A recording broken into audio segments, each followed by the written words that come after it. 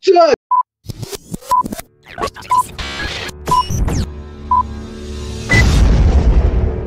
Excuse me. That brings me to our next thing I wanted to point out very quickly on my social media and Twitter. We had kittens born this weekend at the Garden of Freedom. And anytime I put my head in front of them, as I did earlier today, I get a little verklempt. They're so cute. Oh yes, you could see me blow my nose only and only if you are watching this show live right now. Yes, that's the benefit. No, also really the benefit is being able to comment live, and we're going to check in with Comment Jim Freedom here. But there it is. Look, we've got the video of these just adorable kittens going to their mother. Yeah, thanks for pulling it up, CJ. And someone respond like in the middle, like my Twitter is hyper political, obviously. Even though I talk about what I'm doing and homesteading and direct people to the Garden of Freedom on Instagram, which is just an amazing gallery that we've got going there. We've got kitten pictures and videos and pictures of the Milky Way with some really cool astrophotography Jim and I figured out lately. But on Twitter, where it's hyper political, someone even stopped and was like, "Thank you, Adam. I needed to see this." As terrible as 2020 has been, it's great to see that kittens are still a thing. And I was like, yeah. Yeah, and I mean, it reminded me. I really just wanted to put this in perspective, and having, an amazing, personal life, being able to lifestyle, being able to live off grid, to have animals around. We have dogs here, to have people here, of course, my favorite kind of animals. To have right now, I'm looking out my window at a blue jay perched on a big juniper stump. We have seeds out here. We get blue jays. We have these little red birds we haven't identified yet. We have gray doves. Someone's like, those aren't doves, those are pigeons. Well, if you kick them, I'll kick you. Yeah, don't kick my pigeons. I know that we have these beautiful doves that travel in mating pairs. We have big black, just amazing ravens. Occasionally, we don't see them so much like on the property, but overhead, we have a couple different types of hawks, and we have owls. You hear the owls hooting at night, and these we have some kind of red robin. We have finches and snipes, and just as a whole, I don't know. Maybe someone's going to go, Adam, those don't live in your area. Okay, I haven't identified all the bird species of the property yet, but it's a lot, and it's really amazing. And then just this, we had a cat wander onto our property pregnant, and we know it's probably from the neighbors, and they're like, yeah, it might be whatever. But like, yeah, and so we're gonna have, and we took care of this cat, and just Saturday we got 6 new residents of Gardenia, and we saw them in that video with 6 kittens.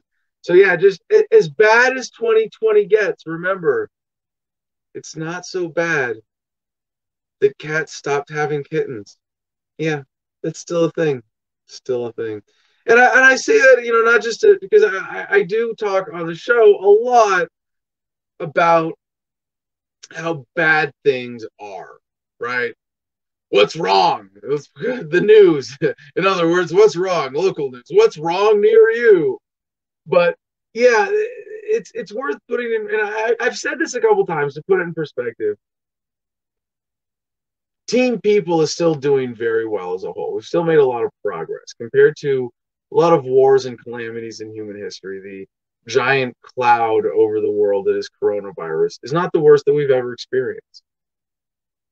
It is not anywhere near the greatest phenomena of human suffering, even in recent history, right? I mean, compared to so many other things that look at even the obesity epidemic, you can look at the pharmaceutical crisis, has killed more people than Corona easily. I mean, just addiction and the drug war. Look at the murders in Mexico with drug gangs. There's so many other things that even if you believe, and I don't, all of the inflated numbers about Corona, you go, oh, that's nowhere near the biggest threat. Kittens are still being born. The world is still turning. There will be a surge in homelessness. There will be a surge there already is a surge in suicide. There will be a surge in other medical problems. Like we covered the story yesterday with cancer diagnoses, with people afraid to seek treatment and things like that. Just lack of access to care because of corona shutdown related challenges, corona government response related challenges, not corona related challenges, because remember, it's not the virus that is causing the economic upheavals. And you know, I'm not, again, not denying that the virus is a real thing. Just to say that if there was if the virus was you know, even as bad as it is, and it was handled appropriately instead of, I mean, it's the same thing over and over again. And again, you look at the history, it's like 9/11. Did 9/11 really happen the way the government said it did? Of course not. But even if it did it justify the decades-long invasion and occupation of Iraq and Afghanistan and everything else that they've done in the name of the global war on terror? No, of course not.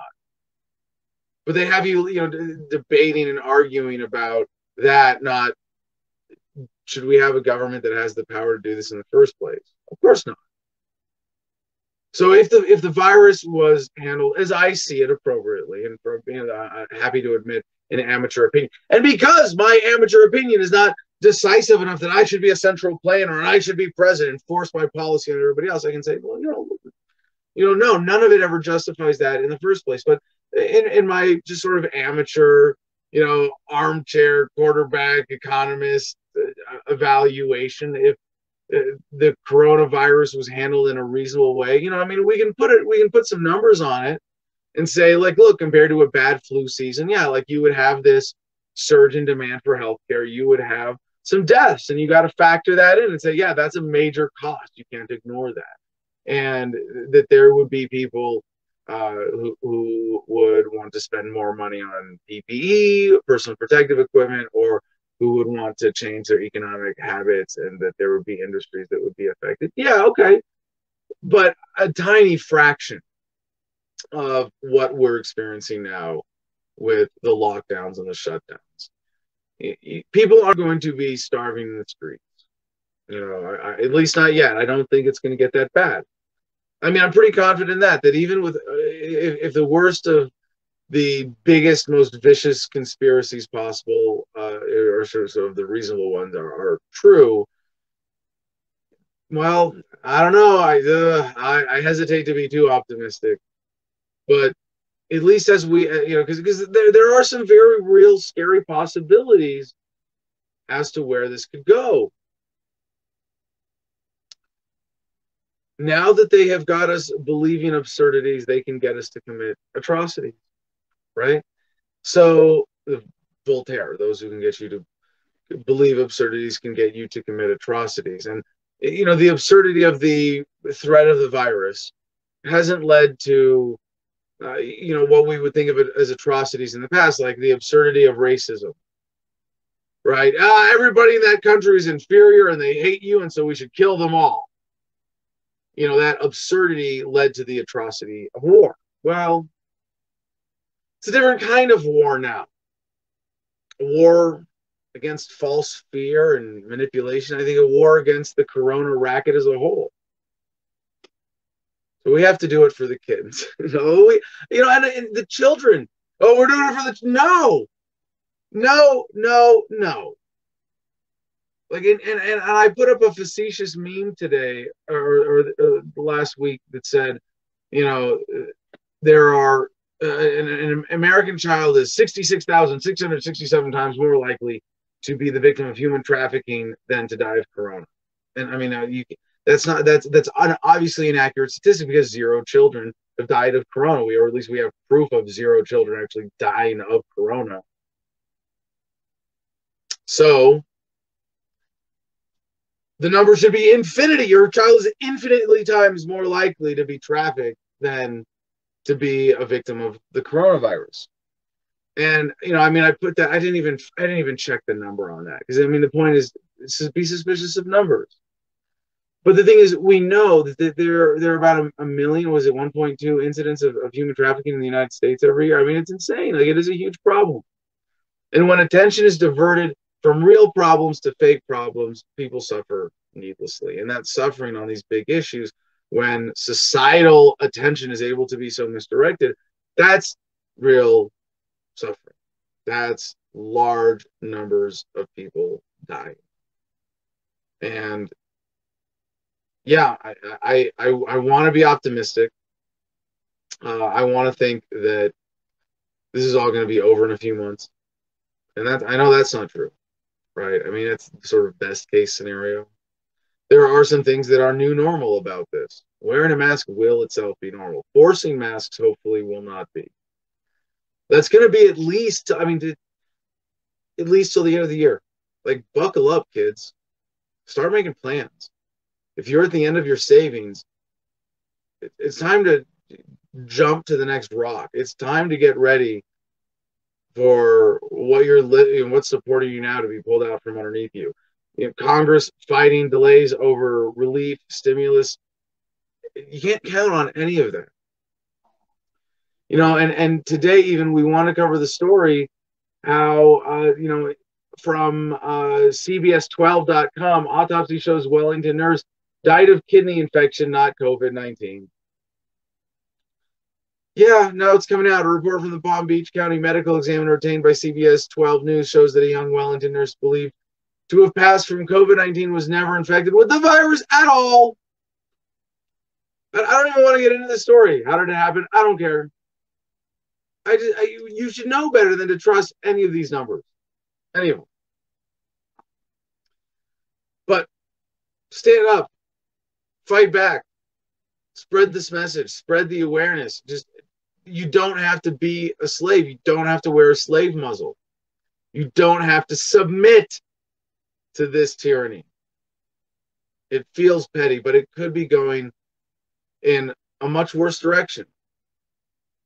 Right? What are the next atrocities? They don't come all at once. I mean, I would think that the shutdowns of businesses, the arrests for not following the government suggestions, orders, mandates, laws.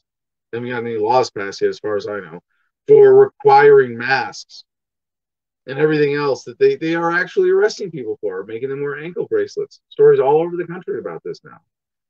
It could get a lot worse. That's atrocious. It is already atrocious. I don't think Trump would be able to send secret police to Portland either if it wasn't for everybody kind of being distracted with Corona right now. If it was a slow news day and that popped up, hey guys, you'd see a lot of people on the right not hiding behind this. Well, they're communists and Antifa, and it's okay if therefore we forget our principles going out. No. So fight the coronaphobia. Remember the kittens.